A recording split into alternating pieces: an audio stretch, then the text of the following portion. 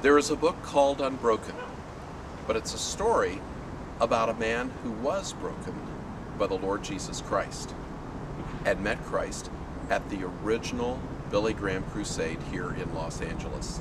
This man is still alive after surviving a Japanese concentration camp and 47 days at sea. He also met Adolf Hitler at the Olympics.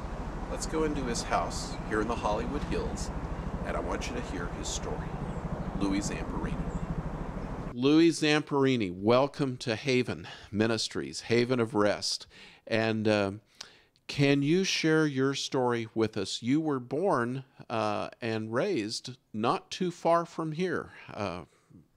Well, actually, I was born in Olean, New York, and my brother was 4 years old. I was 2 years old, and we both had double pneumonia. Mm-hmm. And the doctor said, get your kids to California immediately or they could die. So my dad and mother got on the train the next morning, and a week later we're living in Long Beach. Well, I was always in trouble. That was during Prohibition, and I had things all worked out in my mind during the week.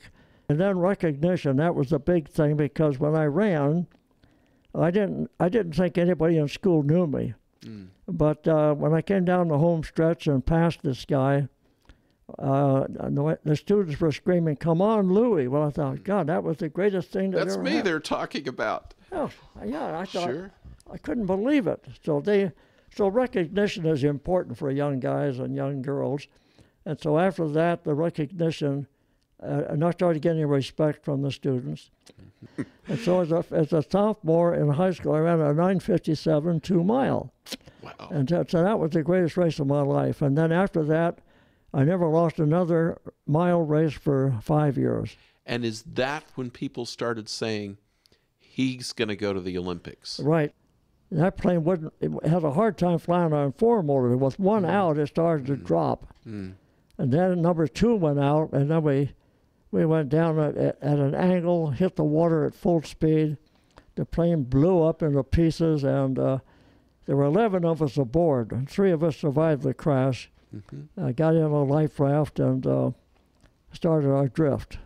The next 47 days on the ocean. And you and 2 others made it alive at the beginning. There were the 3 of us alive then, yeah. And the bomber strafed us with 2 machine guns for a half hour. It's unbelievable, but we were tangled up together to begin with, and the bullets would miss our groin by 1/8 of an inch, armpit, 48 holes in the space that we were in, and nobody touched by a bullet. And the sharks swimming all around you. Yeah, this was a miracle of miracles. And then there were sharks in the water, but so I decided to get under the raft after the first 2 strafings and push my head as far below the surface as I could. And I could see the bullets coming through. When I came up, I knew the other 2 were dead because too many bullets came through the raft. No, they weren't touched. You know, like Billy Graham says, when man comes to the end of his rope and there's nowhere else to turn, he turns to God. So that was what we did. We prayed. And then we were picked up by the Japanese and so taken to the island of Kwajalein. We couldn't stand up or walk for 4 days. And this is called Execution Island. And I found names on the wall of my cell that said 9 Marines marooned on Macon Island, August 18th, 1942, a famous raid. But 9 Marines were left there, transferred to Kwajalein for execution. So that's why we call it Execution Island. Execute everybody that comes there. So our date of execution was set.